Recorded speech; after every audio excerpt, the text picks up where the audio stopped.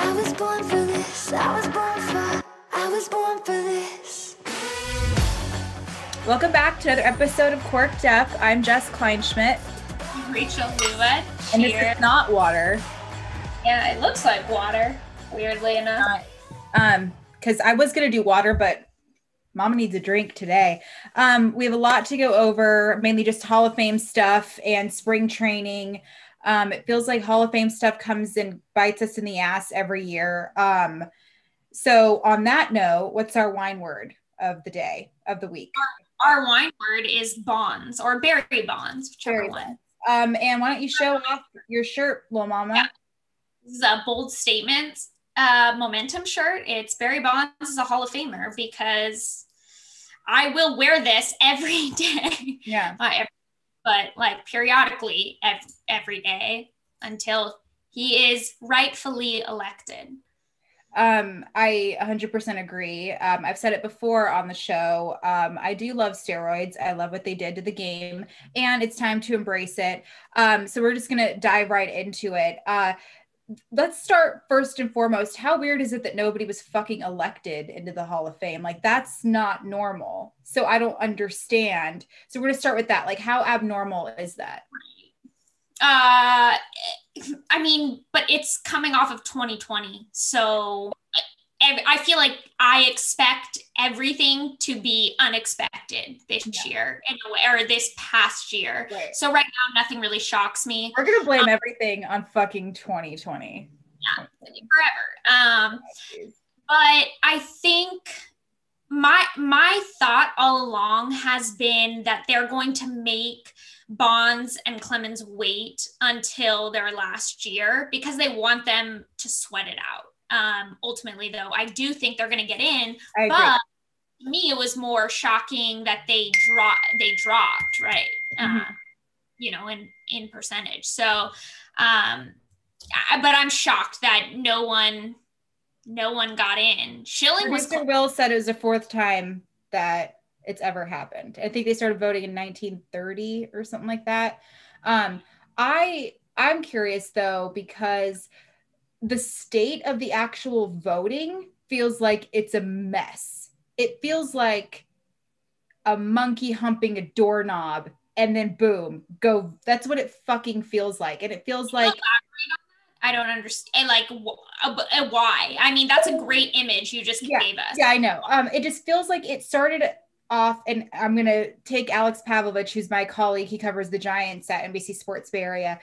I feel like it used to be where we would look forward to the Hall of Fame voting every single year, and now it's just a fucking joke. And I don't know the details of the Hall of Fame voting. I'm hoping to gosh, one day I'd never get a vote just because it feels like it's such a joke. And I think it's because the thing that I get mad about is the whole character portion of it. And I'm finally kind of embracing, like, you can be a piece of shit and still be in the Hall of Fame. And I feel like certain people who tweet shitty things, obviously it depends on what they tweet, but I'm not going to touch on Curt Schilling too much because I feel like that's like really weird water, but I'm talking about if we're going to constantly say Barry Bonds did steroids, so he shouldn't be in the Hall of Fame. I feel like it's a tired act. And I feel like it's also proving to people that we're trying to transition and embrace baseball, but why can't we embrace what happened in that era? And even if you don't, the dude, when he was me and your size, still had Hall of Fame numbers. So I'm not understanding why it's that the whole voting process it's like a joke and people are turning in blank ballots. Why? How is that even possible? Well, so my issue with it though is that Barry Bonds, to me, I understand the integrity part, and to me, the character integrity is playing the game integrity because this is about the game. And so I understand where PEDs come up and things like that when you cheat. However, they did not enforce cheating. And so my, I guess like what I always kind of fall back to or try to think about to put it into more relevant context, what if in 20 years we decide, or even in 5 years we decide we're going to enforce the ban on sticky stuff for pitchers, right? And There's the same sort of suspensions. They look for it and they actively punish for it.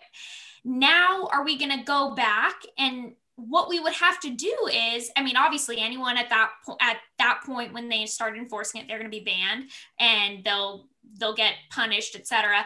But then what do we do with all the pitchers right now and in the last like several years? Because I would say large majority of them are using sticky stuff. And so are we going to go back and say, well, this person probably did, this person probably did, and now are all of them like not allowed in the Hall of Fame? Because it's technically prohibited in MLB, but they don't enforce it. And so if I don't enforce, like, so to me, Barry Bonds, unless he failed a test when they started testing, which he did not, then you can't like sit there and punish him for it.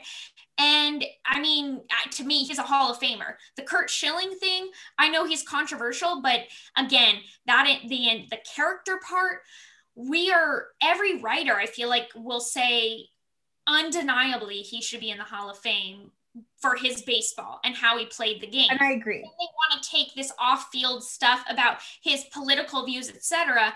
And to me, that's not a part of the game. We're talking integrity playing the game and as an athlete. And I just, it bothers me.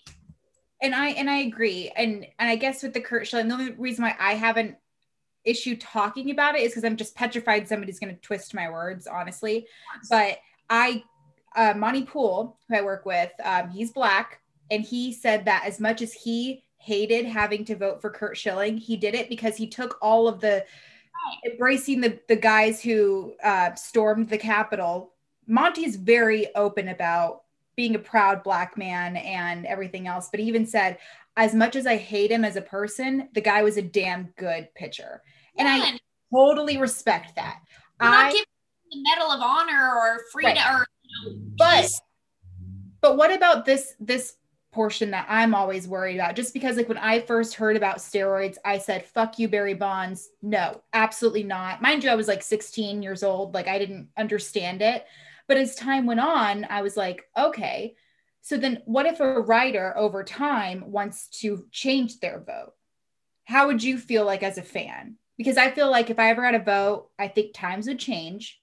And so if I was 16 voting, I'd be like, no, he doesn't deserve it. But if I'm now my age voting and working in the industry and I've seen so much, do you feel like people would come at me? No, I mean, there's two ways to look at it. They will come at me. They always fucking come at me. But, you know. But look, I think the way I see it, I think people can grow. People can, as they see things, as they see more, as they have more life experiences, they can change their minds about everything. And I think as a society, we need to get on board with that people can say things when they're younger and change how they feel about it when they're older. That's okay in any respect. But though, I don't know, to me, it's not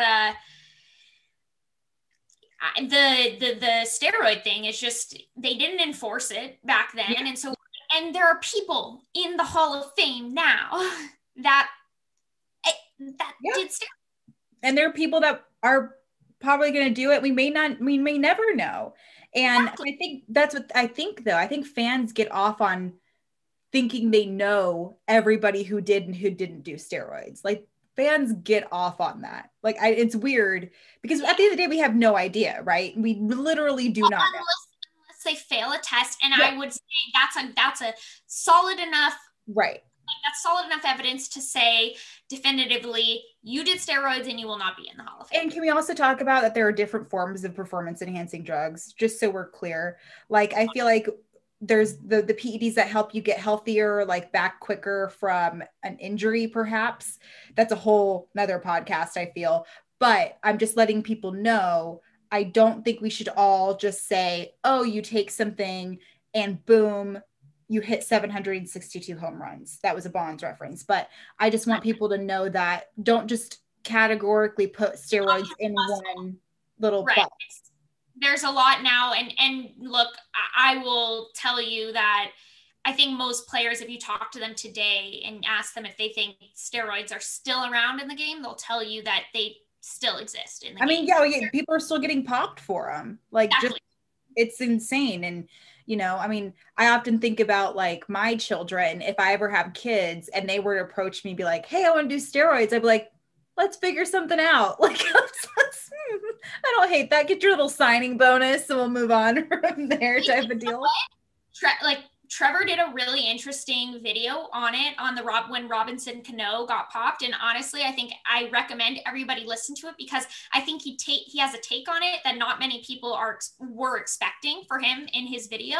And it definitely talks about the other side of, you know, we don't know what it's like with some of these Latin players, where they come from, their financial situations. And he kind of poses this question of, and again, Cano was popped multiple times after he got paid, etc. But if you have a family and you basically you can't even put a roof over their head, it's hard to feed them, and you have an opportunity to sacrifice your reputation in order to provide for your entire family and give them a much better life, like, would you sacrifice your reputation for that? Mm-hmm. And I think a lot of people, when thinking about their own families and their own situation, would say, you know what, I love my family so much, I would. Yeah. Like, I do it for my family, because they come from something we can't even fathom, a lot of us. And so I just think it's an interesting take on it that I recommend. I completely agree. And like I said, I've gone through these emotions and this relationship with steroids from the beginning. Like, the reason why I wanted to get involved in the industry was reading Rafael Palmeiro. Yeah. It was so interesting to me, because you look at Palmeiro and you're like, how the fuck did this guy do steroids? Like, I don't get it. And then that's when you learn about the different types of PEDs and everything like that. And it's just so interesting how, because I wrote about how it does to your public image. And it's funny that you brought that up, because Barry Bonds, cool. Like, we almost forget what he could actually do at the plate. Like, do you know a guy at this time in place where he steps up to the plate and you stop what you're doing and you change the channel and you go and you watch? I don't think anybody can mimic what he did. But here's the other toward the home run. I just don't think. But because he was so great, but then you think about guys, right? So PEDs they kind of cloud his greatness. And because all we think about, he maybe did steroids. I mean, probably, but what about like Bartolo Colon? Do people remember that he did them?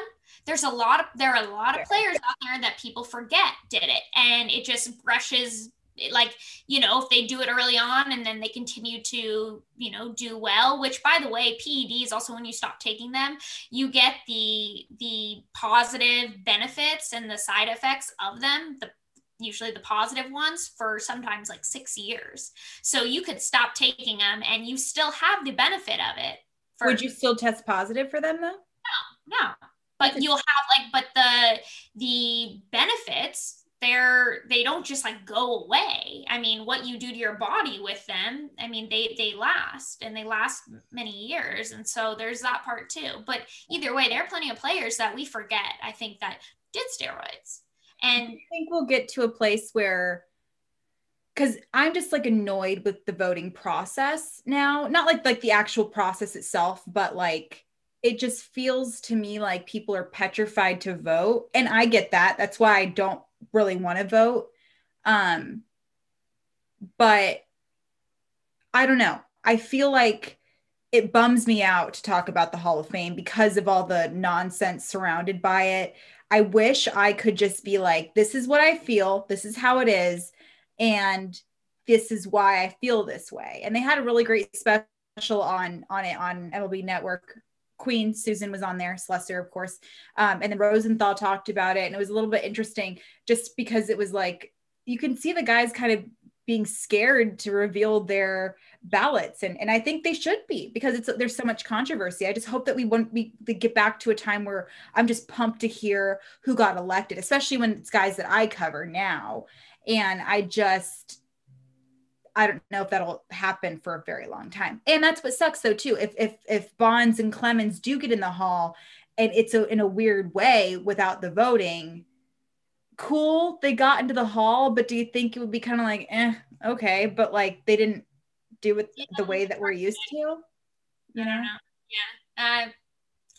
I just hope they get in. They've got another year, so we'll see. I agree. And I'm praying for that only because I just want people to shut the fuck up about it. Like, he deserves to be in the hall. He's the reason we would turn on our TV, and he made it exciting and stuff. And I'm just like over it. Like, it's just like, yeah, I still like my shirt though. So I just hope that, because once the 10 years are up, and if he doesn't get in, I'm gonna get so many more weird comments on the plane, like, he's not in the Hall of Fame, right? And things like that, and that I have to then deal with. I just don't want you to get on that no flight list, because that's just not good times. Actually, I've always kind of wanted to give you legal advice, even though I don't know anything. I would love it. Let me hear it one day when I need some bad legal. I'm kidding. Yeah, some not accurate legal advice. I got you, mama. Okay, so let's shift to another thing. Obviously it's already end of January right now. And that means spring training is on the way. And it doesn't feel like it. It's really bizarre. But it feels very yeah. That's not. Yeah. And there it is. Yeah. So there's a lot that's happening. They have like a letter going out, and it was interesting to kind of see how many factors are involved in spring training. It's not just like, oh, MLB says yes, so like, let's do it. There's like other factors involved. So there's a letter that was sent. And let's also talk about the fact that COVID cases are going up a lot in Arizona. And I feel like that's being factored into it. But I feel like it's starting to begin with a back and forth between the league and the players once again. And we don't have to talk about the universal DH. We could save that for another thing. But what is going on? And are we going to start the spring training on time? No. And if you asked me that in end of November, December, no. I told my guys that. I said, by the way, it's probably not starting on time. Yeah. Had multiple talks. And then of course, once that letter came out, some of my guys or whatever sent me screenshots, and they're like, oh, the letter we've all been waiting for. Like, yeah, we knew that. And one of the like most telling parts to me, and I talked to my guys about this too, was when Manfred came out and said that spring training will start on time. That's what he's expecting. And that to me was the boom, red flag that I needed, that it will not start on time. And I agree, because I think he was trying to push out the message to say, be prepared to start on time. But same thing though. You're taking the very, like, you're seeing the good in him. And I'm not going to say he's a bad person, but I'm telling you the reality probably was not the, oh, let's everyone be prepared. It was, I need to shift the narrative to blame the players. Well, right, and right. So I'm putting out that we anticipate when he knows they don't. And so then when it comes out that now they can't, well, it's going to look like it's the player's fault. All along, we were anticipating to start on time.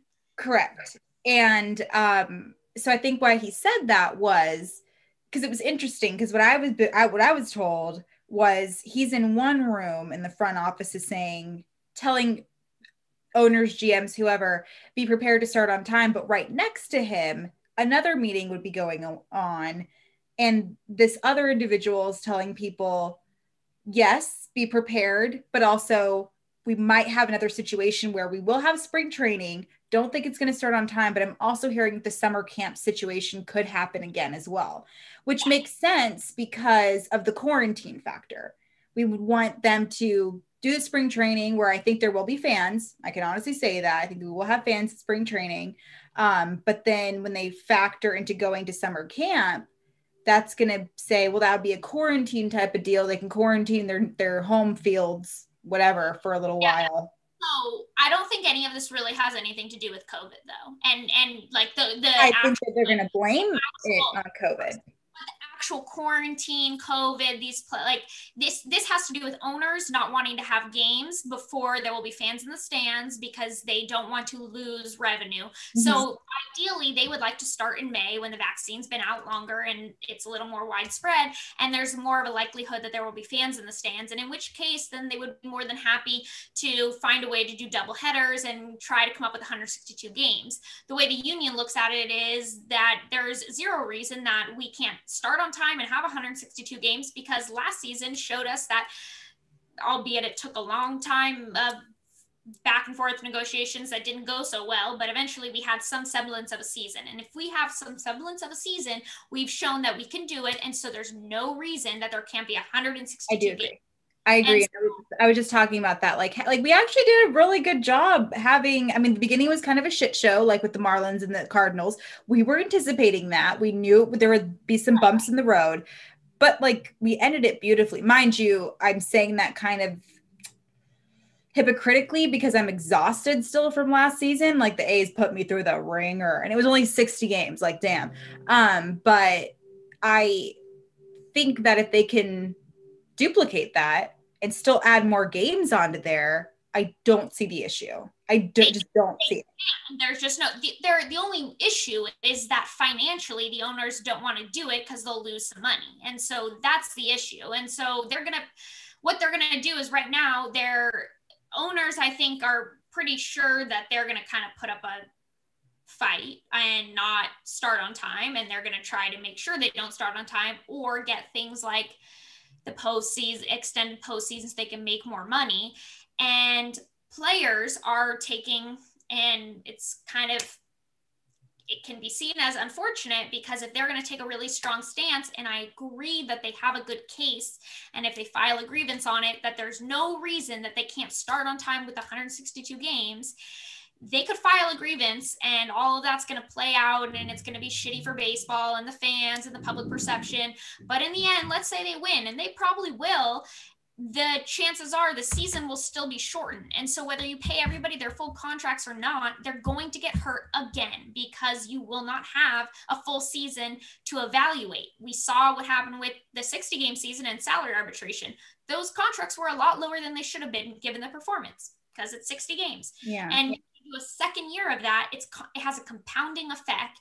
It's just going to be a disaster. There's a lot of unintended consequences that will come from not finding a way to just get through this next season and to a new bargaining cycle and renegotiate the CBA. So I don't think it's going to start on time. I hope the union will find a way to, again, put egos aside, same with MLB, just find a way to, these are special circumstances. Let's just get through this effing season and then we will renegotiate a CBA. But okay, so I want to ask, just because like you did say you talked to your guys and stuff like that, like how do those conversations go? Because even when I'm talking to my agent, I wonder if sometimes, like there's one agent who pacifies me and there's my other agent who tells me like it is. And so I feel like with this though, it's so fluid, but not because we're blaming it on whatever, but because you know for a fact that there could be a lot of back and forth there. So do you just tell them straight up, like, it's going to be a mess, but be patient? Or what do you tell them? Yeah, I mean, I just tell them this is the state of the sport and the union and MLB. From how I see it, it probably won't start on time. Unfortunately, there are a lot of it's going to be difficult for them to work together. So what would be best for you is, as of right now, expect delay, but I think you still need to prepare as if it will start on time. Don't sit back and pretend that you have extra vacation days, because that's not the right way to look at it. Don't get too fluffy. Don't get too fluffy. Yeah.